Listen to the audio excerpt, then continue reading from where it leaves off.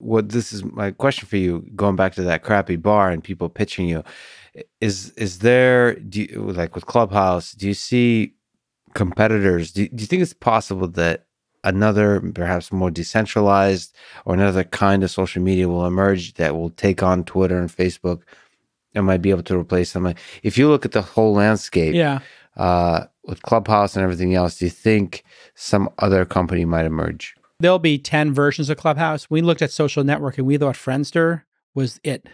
Like Friendster was so good, nobody would be able to compete with that. It was growing so quickly. And then MySpace was a juggernaut, and they hit 100 million in revenue and 100 million users. And it was like, well, that's game over. And then Facebook and LinkedIn and Snapchat and FriendFeed and countless others, you know. So there's usually 20 people who will win in a category, and 80% of the category will be owned by the top 2 or 3 players.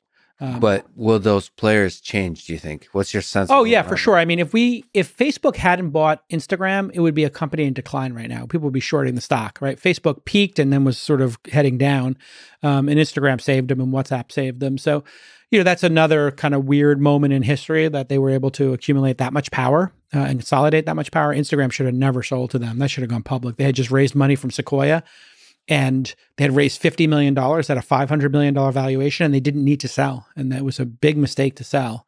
They should have kept going, and they should have took on Facebook. And if Instagram was a standalone company right now, it'd be worth $500 million. Do you think 500 billion? Yeah. Do you think Facebook might buy Clubhouse? Has been? They'll probably copy it. I mean, Zuckerberg has no moral compass or ethics or anything. I mean, he's a marauder. I mean, he basically copied Snapchat 7 times. Yeah. Like he did Poke, and he just kept trying and trying and trying. And it's part of the reason why the WhatsApp founders and the Instagram founders left is they found Zuckerberg so distasteful in terms of his ability to copy. What do you think makes a great leader in that sense? Because, okay, so when I look at Zuckerberg, he's a great executor. Is he a great executor? But I don't think he's a great leader. I was excited to buy Facebook in the very early days. Sure. I thought it was an exciting opportunity to connect people, and stuff started going wrong in certain kinds of ways. And again, maybe it's our human nature, but I attribute a lot of that to the leadership. Absolutely. And I mean, the guy started it because he was unable to ask girls if they were single and on a date. I mean, that was his explicit. That could be a good motivator. That could be a good. Well, I mean, it does. I mean, listen, the motivation of 18, 19-year-old men is, pretty clear. He was just trying. He had no game. He had no game, and he needed to know who was single so he could, you know, at least have a shot at getting a date. A little creepy. Yeah. You know, he I think was so obsessed with engagement and winning. And he's kind of like one of those friends you have who's just really good at playing a video game, but maybe doesn't see the bigger picture in life. And I mean, there's a reason why everybody who worked for him hates him and doesn't talk to him anymore, and then actively derides him. Like so many, the people who sold WhatsApp to him then backed other projects like Telegram and said horrible things about him on the way out. And these are the people he made billionaires, and they really don't like him. So I think there is something that he does that does not breed loyalty. But he's very successful in his focus, which is growth is all that matters. He's a marauder. And taking friction out of products and processes is the playbook of Silicon Valley for the last decade or two. So whatever the friction poetry, is, what you're saying right now. I'm sorry, you're speaking so fast that I almost forget that you're dropping bombs. But so removing removing friction, and you're saying Facebook is exceptionally good at removing He was the friction. best at it. I mean, at Uber, they were like, we're going to take out tipping. We're going to take out the need for you to take out your credit card and do payment. It's just going to be in your wallet. You got picked up, you leave, that's it. And I was like, we should have tipping. And they're like, it adds a step, and we're trying to have no steps. You put your address in, you click the button, and you do nothing else. And so we've been obsessed here in Silicon Valley is how many clicks can we take out of the process? I guess Amazon is incredible at that as well. Absolutely. One click was the start of it. And then you look at Clubhouse as an example. You open Clubhouse and you see rooms. You click on it, you're listening. So in one click, you're listening.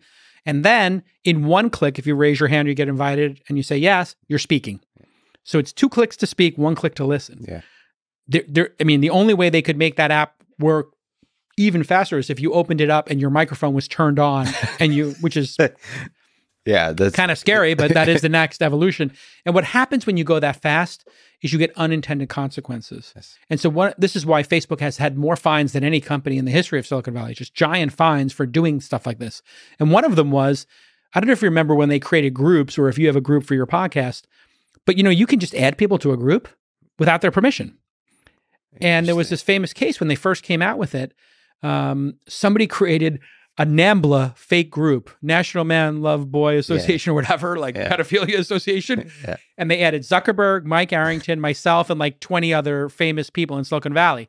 And I was like, and then somebody takes a screenshot of it and they're like, you're in NAMBLA? And I'm like, no. Facebook allows you to. And then Zuckerberg's response was, well, if your friends put you in that NAMBLA group, you should get new friends. And it was like, you got put in there too. Yeah. And then the sad part about it was there were a group of young men who were gay and who were in college, and there was a gay choir in their college, and the person who was coordinating their Facebook group added them. Yeah. So Zuckerberg, it wasn't enough for Zuckerberg to make it so anybody could add anybody to any group because it will grow faster, let alone you have to confirm you want to be added to the group. What it also did was posted it on their walls to increase engagement. And what they inadvertently did was they outed a bunch of 18, 19-year-olds in college to their families because they joined the gay men's choir at some college. And this is the kind of way, this is where Silicon Valley needs to check itself and to do better, is you have to really think, well, there is my incentive to grow faster, and then there's what's right for society and for the individual. You got to think it through. Think it through. It's sometimes very difficult. This is where vision is required to anticipate the unintended consequences. And it seems like Mark Zuckerberg is not very good at that.